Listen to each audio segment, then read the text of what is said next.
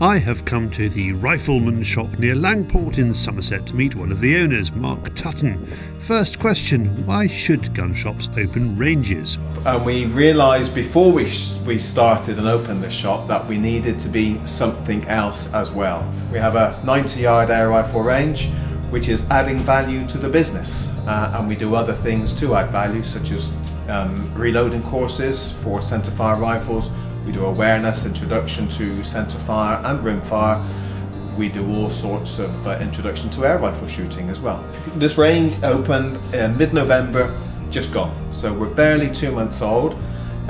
It's worst case because it's midwinter, it's been wet as you know. It's incredibly wet underfoot, but it's okay, it's doing good. And what kind of groups are you getting here? All sorts, from 4 and 5-year-olds up to people that are probably in their 90s sometimes and having a go. Faith? How do you like shooting on the range? Yes, I love it. Have you had this sense that, you know, we don't want a rifle range near us because they're bad people? Yes, very much so.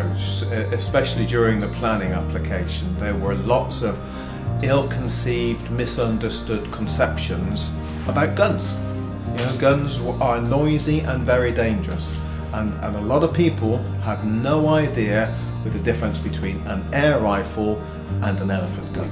We made a point, and especially our landlords made a point of going around and having a chat with a few people. We had some people come into the shop and say, what's it all about?